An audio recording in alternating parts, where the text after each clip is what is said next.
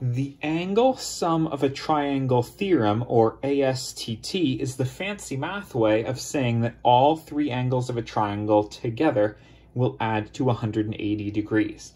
Now, this is only true if it's a flat triangle in 3 dimensions. That goes out the window, but that's not the point. The point is if you're asked for the third angle of a triangle and you're given the 2 other angles, you can get the size of that third angle by taking 180 and subtracting the other 2 angles as measures.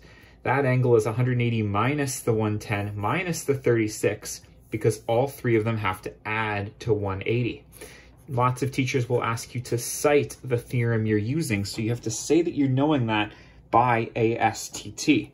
Quick little calculator work, 180 minus 110 minus 36. That must be a 34-degree angle. We can do the same thing here. It looks like you might only have been given one of the angle sizes, but because this symbol always means a right angle, you can take away 62 and then the extra 90 that right angle will always have represented. Don't worry, I'm going to write ASTT like I'm supposed to explain to people how I knew that I could take those 2 angles away from 180. 28 degrees, cite it, ASTT.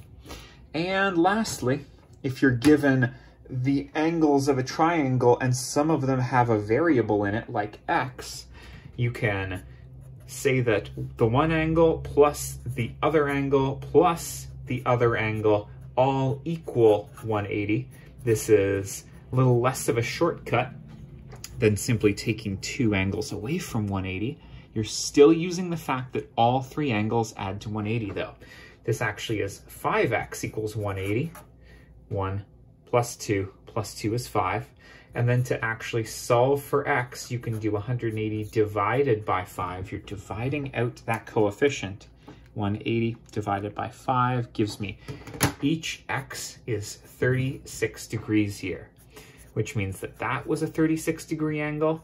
2 times that would be 72-degree angle, and then that one is also 72 degrees. If both of those were 2x, this would have been an isosceles triangle, but you didn't come here for that.